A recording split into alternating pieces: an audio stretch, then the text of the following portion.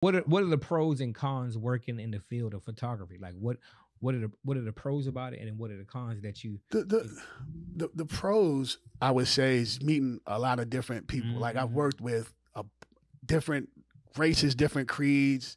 Like you gotta build trust with people, and especially in your community. Being a photographer, it's probably 4 or 5 of us in my neighborhood right here. It's photographers everywhere. If you put a post up on Facebook that say I need a photographer for anything, you're gonna get inboxes. You're gonna get hit, bombarded with all that. So, but you have to be a personable person, and you have to just, I don't know, people got to trust you, man, because you got to think with weddings. I shoot wedding, bro. You only get one shot at that. Ain't no, hey, go back and stand back over here, come back down the aisle again. Ain't no none of that in the middle of a wedding. Right. You got to get that. You got to get it right the first time, bro. Wow. Right. So, you know what I mean? And weddings are very, especially being a African-American male in this industry and in this side of the country, I don't think people, and I'm not complaining on, and I would never make no excuse, but I just don't think people understand how hard it is for me to book clients outside of my race. Right. You know what I mean?